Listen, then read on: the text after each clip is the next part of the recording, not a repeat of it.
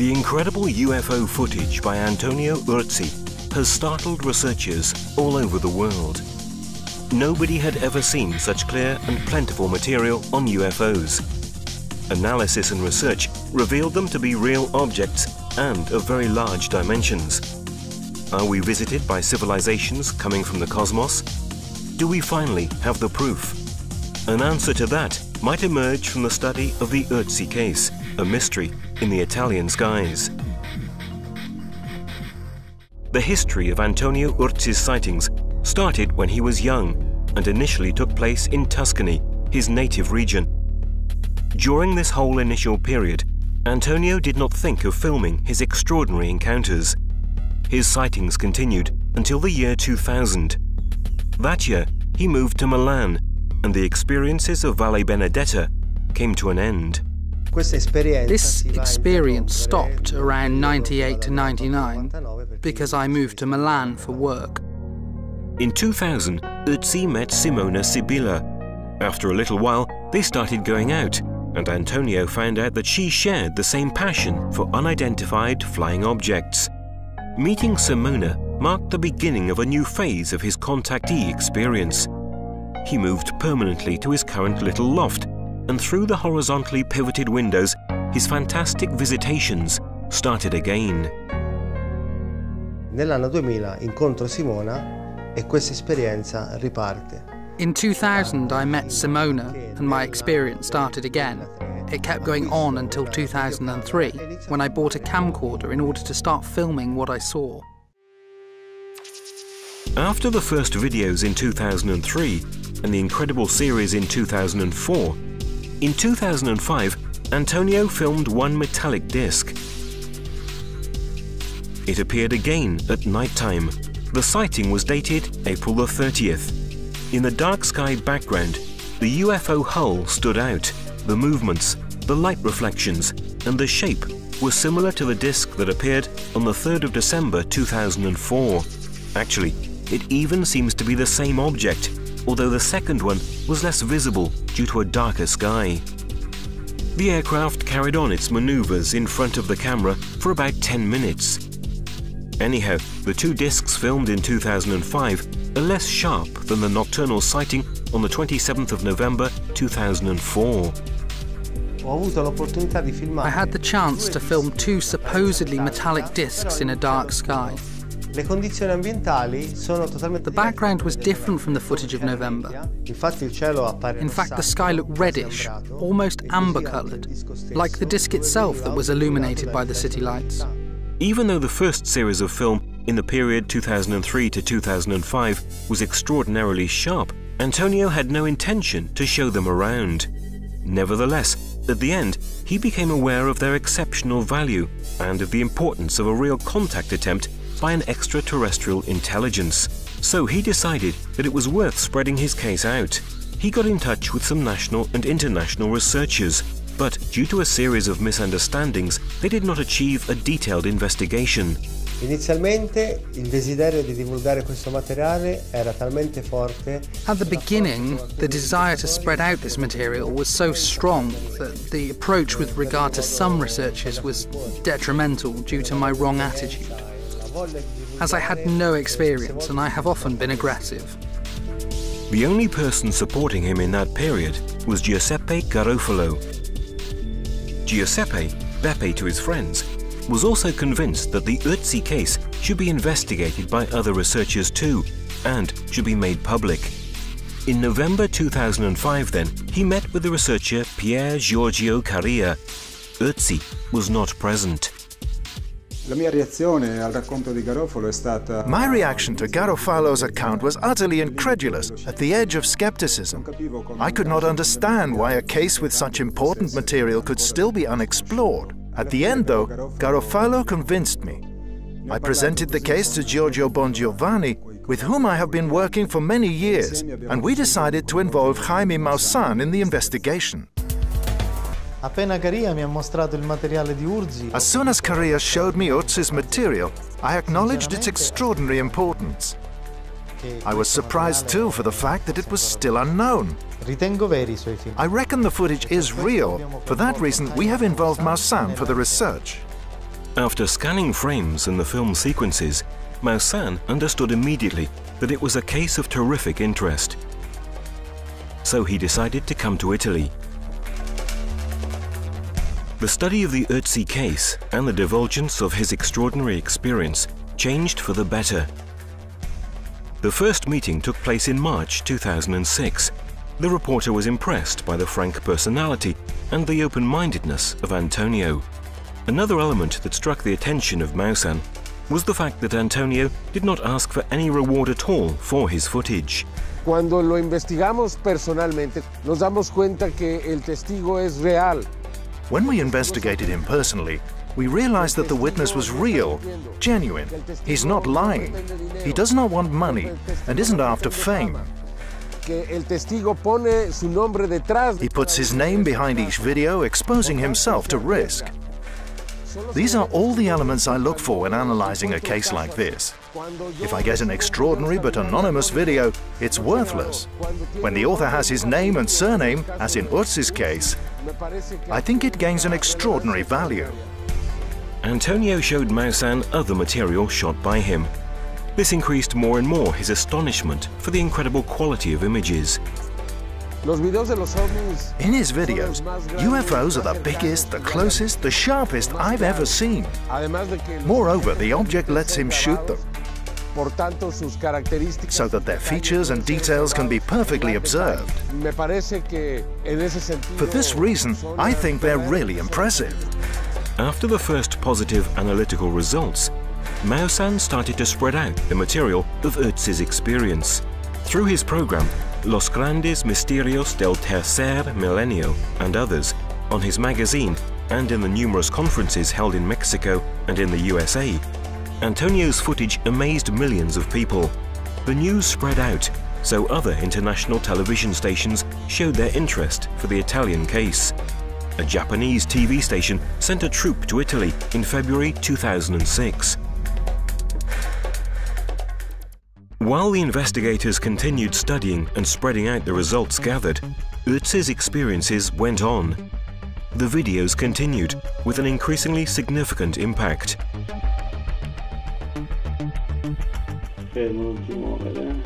On the 1st of July 2006, at about 6 AM, an Adamski-like UFO appeared. This was the second one he had filmed after the sighting on the 30th of June 2004. This time, the portholes were more evident. You could also see a few small and dark objects around the main craft. Not all of them were spherical, just like in the footage of George Adamski of the 50s and 60s. They were both spherical and lenticular probes.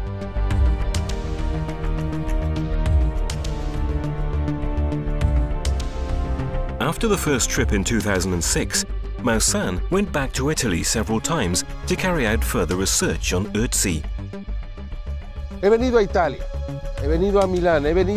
I came to Italy, to Milan and Livorno, to meet Antonio's family, and I discovered that he used to see these objects since he was a child. The adults did not pay very much attention to him when he was young. However, as he grew up, little by little, the people close to him understood that something unexplainable was really happening. Since then, they have become testimonies themselves. Thus, Maussan also met Antonio's family members, his childhood friends, as well as witnesses that have seen UFOs with him. After my 35 years' experience as an investigator, I reckon that his witness tells the truth. After having interviewed hundreds of people, one can recognize a person telling the truth from somebody lying. Now these people, all those I interviewed, they're spontaneous, transparent and faultless answers. They did not realize that I used to do many simple cross questions. I can conclude that we're in front of a real case and real testimonies. In 2007, Antonio amazed everybody once again. On the 29th of April at 6:50 p.m, he noticed a dark object outside the window of his loft. Guardalo. Bello, Anto. Zitta, piano.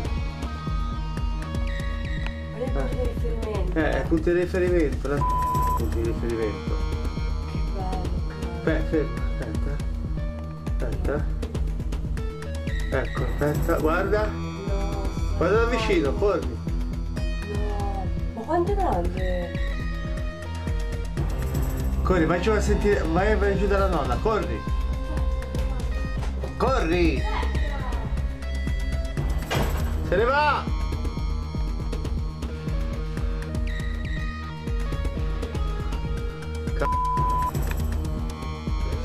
Se ne va.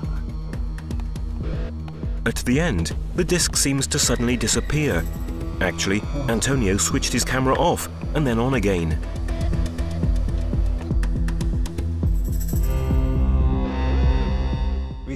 Considering the time, I wanted to have something to eat, so I went to the bathroom to wash my hands. And to my greatest surprise, while looking up through the windows, I saw in the distance that fantastic object. I immediately grabbed the camera that was near my computer and ran back here. The object was still, so what I did was to go straight to the window and open it. I switched on the camera and started shooting.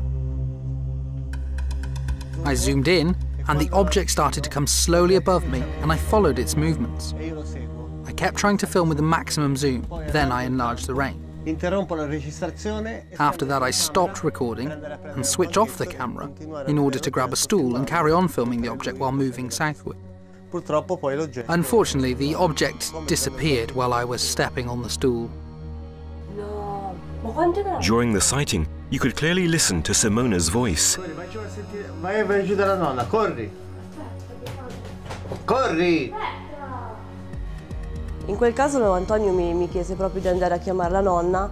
On that occasion, Antonio asked me to call my grandmother, because when he films whatever kind of object, he would not like one, but 10,000 witnesses. Putting together all the elements of this sighting makes it one of the best documents filmed by Antonio Urzi. Studying it closely, you can notice the strong resemblance of this object with the ones filmed at night in 2004 and 2005. A guess could even be that it is the same aircraft, a further recurrence that makes the Urzi case comparable to other important contact experiences of the past. Me parece que el caso de Antonio Urzi es uno de los más extraordinarios. I think that Urzi's case is one of the most extraordinary ones in the history of the unidentified flying objects phenomenon. Tiene características especiales. It has special features similar to the cases of George Adamski and Billy Meyer. Tenemos diversos tipos de videos que se ha tomado. Algunos casuales, accidentales. We have different kinds of videos. Some of them are casual, accidental. Others are made by dedicated people that managed to film possibly as many videos as Antonio Urzi. But nobody shows the peculiarity that these objects really pose for them. They seem to remain there still, remaining well visible, as if they understood that somebody is shooting them. This is an evidence that if shown to people, it could produce some change, a reaction. This is the reason why I consider it a case that must be observed with great interest by the world investigators community. And the reaction of investigators, as well as of the Italian and international audience, is extremely positive when looking at Urzi's footage. In Italy and abroad, the Urzi's case is currently regarded as one of the 4 most important cases in the world. To my opinion, it is the most important. At a conference held in 2007 in Washington, USA, after showing his footage, there was a standing ovation. Rarely, audience and investigators have been able to see such spectacular ufological material. After the initial analysis carried out by Garofalo, Urzi's footage has been analyzed also by the Italian National Ufological Center. Io ho avuto modo di analizzare I filmati di Antonio Urzi, non ho riscontrato segni di manipolazione. I have had the chance to analyze Antonio Urzi's footage and I have found no evidence of manipulation. Neither as digital manipulation, such as CGI, nor as model manipulation. La cosa interessante è che questi oggetti sono contestuali all'ambiente circostante, per cui i riflessi. The interesting side is that these objects are contextual to the surrounds, so reflections are well placed and fit the background. The footage on the 29th of April 2007 has also shocked the American expert Jim Delatosso, one of the mythical figures of ufological research, among the top professional analysts of UFO photos and films. He has a long-established career, having even collaborated with NASA, in particular with the Jet Propulsion Laboratory. That video is one of the ones that's the most interesting of the latest group that I've been looking at, because there's more than one thing going on than just the picture that's through the lens. There's the conversation that the photographer is having in the room. He's very excited about what's happening. And when you feel that truth coming through in the video, you have a sense that's harder to fake. Images, pictures, those can be faked and we can find that. But faking that passion, that acting, I analyzed the videos, looked at the fingerprints, electronic fingerprints that are necessary to see if it had been superimposed. No evidence of that. The camera movement was interesting in that it had human dynamics to it, not faked in a computer. And the contour, the shape of the craft, the analysis of the edges and the light reveal that it's a large object, not a small object. So I like that case. And maybe find out who they are that are coming here and what they want. I'd like to meet the guy, go there, stand by him when he takes it. The Antonio Urzi footage successfully passed the laboratory's examinations. Nobody can assert with certainty that these aircrafts are extraterrestrial, but the hypothesis is to be taken into serious consideration, and valuating the facts, it is the most likely one.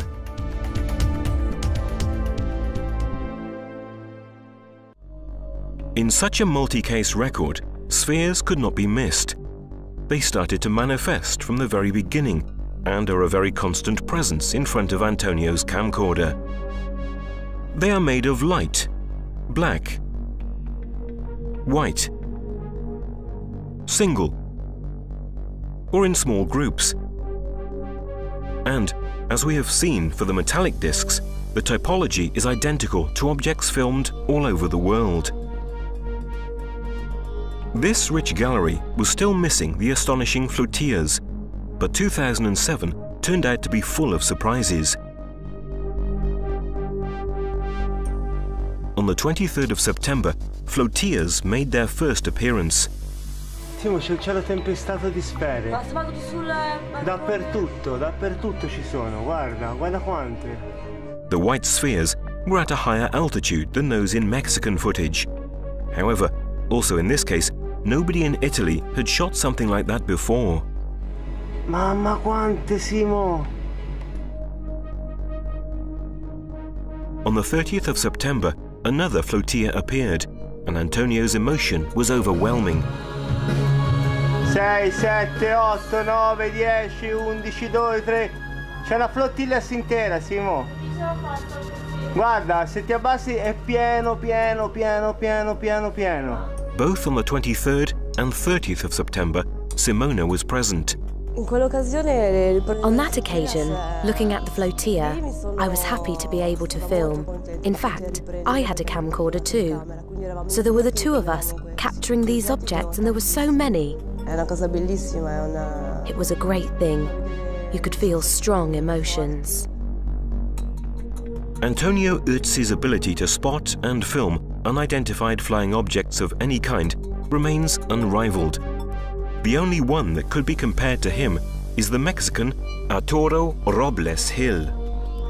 In his footage, you can see not only spheres, but also an ebony, a supposedly biological entity expelling the spheres that form flotillas. On the 8th of July 2007, Antonio had already filmed an ebony during a visit to his family in Tuscany. Come quelle messicane. No. Sono uguali, Tony. That time, there were no spheres.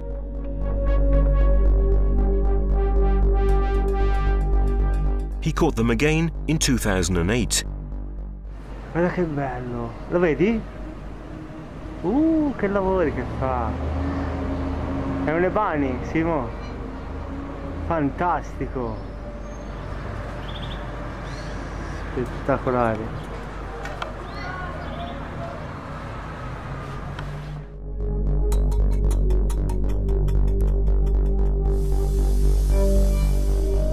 In 2008, flotillas appeared again. It happened on the 28th of September.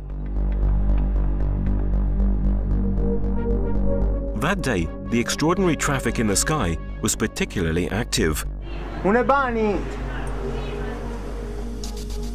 First, Antonio filmed a white ebony, then a flotillas, and finally, he sighted another ebony of a spectacular fuchsia color. The object remained very high, but you could clearly see spheres coming out from its interior.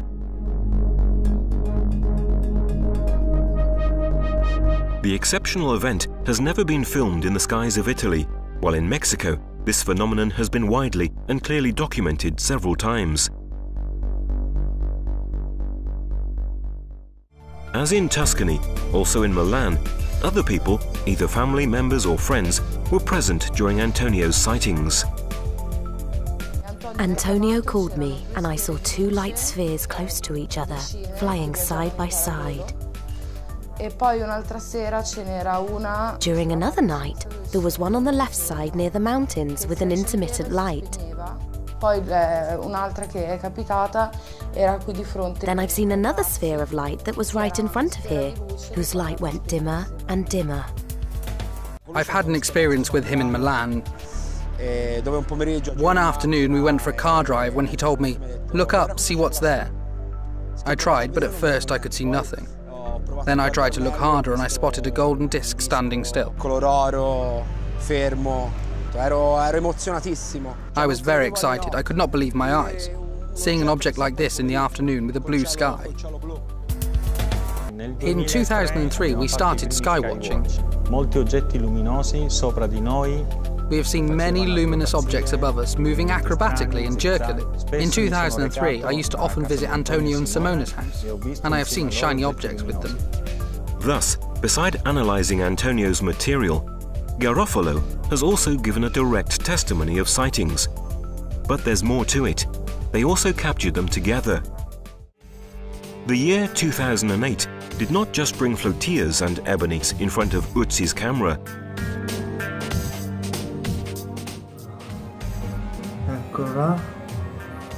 Fermo.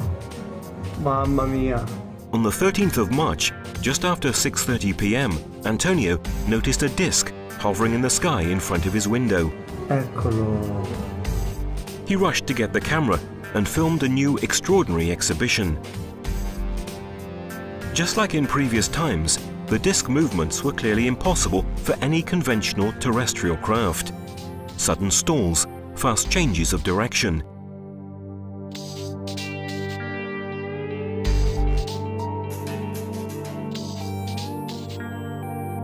The UFO is exactly like the one on the 17th of June 2004, even if darker, probably due to the shooting time difference. In the images, you could start noticing black spots. They were the pixels of the camera that had started to burn off, and that became worse and worse in the following months. At the end, the UFO disappeared to the right with an instantaneous acceleration.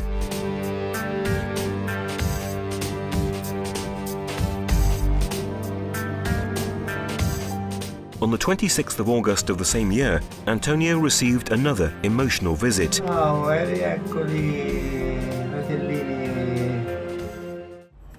The disc filmed on the 29th of April 2007 came back.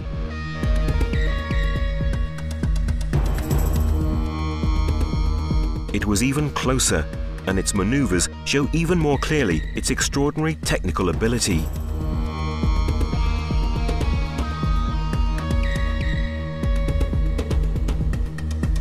The areas with burned pixels had increased considerably, urging Antonio to change his camera shortly after. The black pixels have started appearing almost faintly since the first months. And lately they have covered the whole screen. The shooting is not very steady because of the difficult position in which Antonio was filming.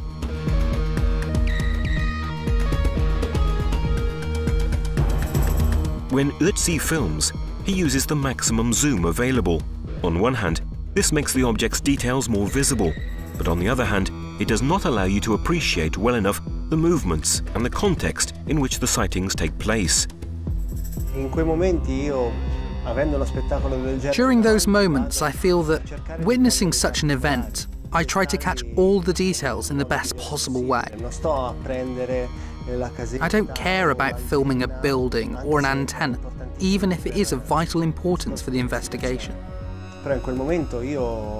However, in that moment, the emotion is very high.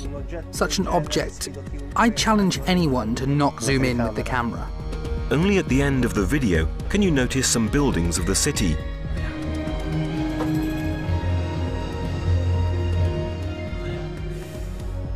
Even if they are very large and close, the objects move in such a silence that Antonio gets astonished all the time. One thing that impresses me a lot during these sightings of such large objects is the silence in the background. It almost seems a surreal world.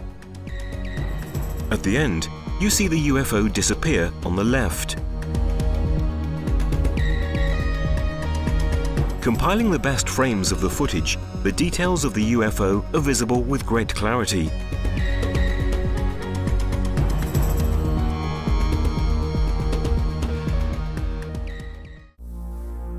It has only been a few years since Antonio Urzi got a camera, and his filmed UFO collection is already very rich. Yet his experience continues. I believe that this is just the beginning of a story that will amaze the whole world. I'm here for this reason, trying to know it and register it.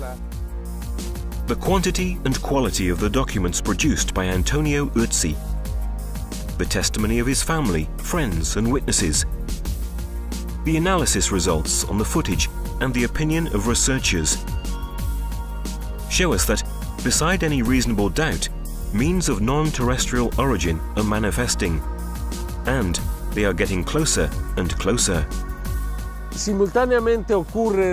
At the same time, a great number of sightings take place in different parts of the world, like in Mexico, right? And in Italy, and in England too. I think that they're trying to communicate. I think that these intelligences are trying to tell us something, and I want to say it once again. We should try to listen to them. Many fear that space may bring about a threat, a feeling that some sense when they see images like those of Antonio's. I'm very sure that inside these objects there are some people, entities that want to transmit just peace and love, because these are the same emotions that I feel when I film. So, what should we think of cases like this one? An ancient Mayan prophecy announced that, starting from the full solar eclipse, which occurred in Mexico on the 11th of July 1991, the masters of the stars would have started to make contact with the terrestrial humanity. It talks about a change that would have culminated in 2012. Urzi's films are an extraordinary, fascinating confirmation that something is really happening. To confirm this hypothesis, we must also consider the beautiful Mayan-themed figures which appeared during these years in English fields. Certainly also the crop circles are part of the signs of change, and I'm also certain that Antonio Urzi's experience is part of it.